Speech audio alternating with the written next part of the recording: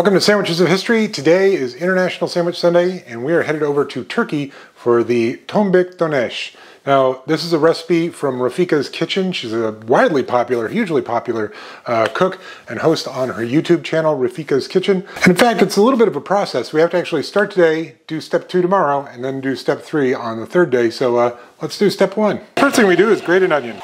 Okay, now we gotta grind some meat. It called for rib meat, which is not typically used for ground hamburger, so I figured I'd get some boneless ribs from my man Edward at Whole Foods Meat Counter and grind it myself. Okay, now to our ground beef, we add yogurt, milk, salt, butter, chili flakes, and lots of thyme. Get that all mixed together. Lastly, we squeeze our onion to get all the onion juice out of it.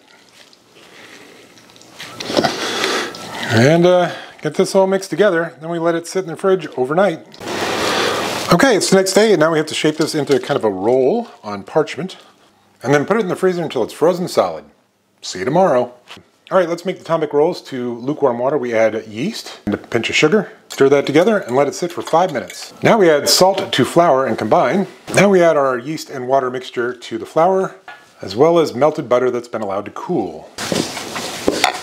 Okay, now we're to knead this for about 6 minutes, or until it comes together and is elastic and nice. So now we put a little oil on it in an oiled bowl and cover it and let it rise for about 45 minutes, supposedly. All right, while the bread's rising, let's go ahead and make our onion sumac salad. So to onion, add a little bit of salt and massage it.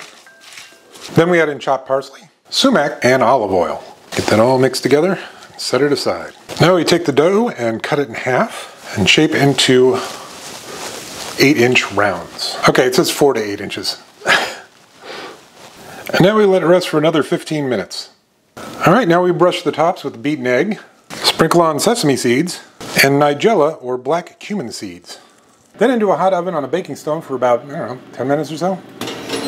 All right, now we let them rest for 5 minutes, which is pretty convenient because that's how long we have to let our frozen meat sit out before we can slice into it. Okay, so now we're supposed to take shavings off of this. It's still pretty solid, but now we saute our shavings in butter on both sides. Now we toast our bread. I can only fit one piece in at a time. On the bottom we put our meat, our sumac onion salad, pickled cucumbers, tomatoes, and lettuce. Okay, let's give this Tombik Döner a go. There is so much flavor in here, it is ridiculous. Between the seasoning on the meat, the seasoning on the bread, the tomatoes, the pickles, the sumac onion salad, this is fantastic. Okay, so no plus up for that. That is a 10 out of 10. Amazing explosion of flavor between the seasoning and the beef with the thyme and the red chili flakes, to the sesame seeds on the bread and the black cumin seeds, the nigella seeds, to that onion sumac salad. This is just an amazing explosion of flavors. Now, is it a lot of work? It absolutely is.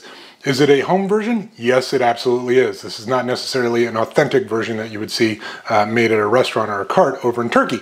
But it is fantastic. I'm definitely going to finish that. I don't think I would make it again because it is such a process, but hopefully one day I'll make it over to Turkey and have one in real life. All right, see you tomorrow.